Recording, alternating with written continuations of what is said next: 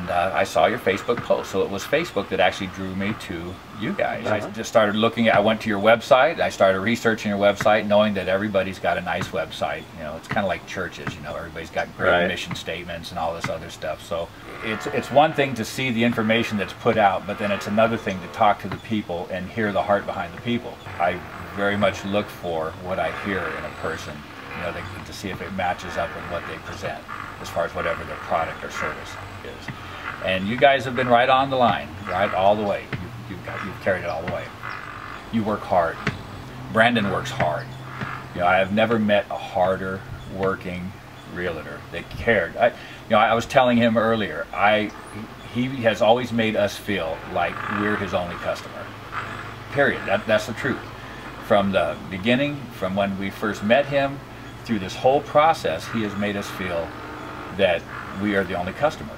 And that, along with the knowledge of homes and their structures and contracting and building and permitting and, you know, just knowing properties and knowing construction, you know, and having vision. When you come to a house and you have vision, you know, you can look at it and say, well, you can do this, this, and this, and it will cost you this, this, or this, you know, and just you don't get that from a realtor.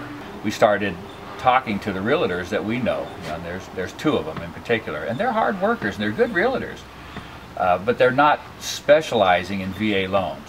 They do them, but they don't specialize in them. And they directed us to their finance people, who then started telling us the process of what they wanted us to go through to acquire a VA loan. And you know, I've done one VA loan already, and I'm just like, no, this ain't it. This ain't right. Just the fact that we didn't have to stress about putting down 10 or 20% on a house, or have to deal with the cost of closing, all that stuff combined, with that out of the way, that makes this a real comfortable process to go through. You know, and then to be able to end up with a house like this and be able to just move in and start making mortgage payments, that's where joy comes in.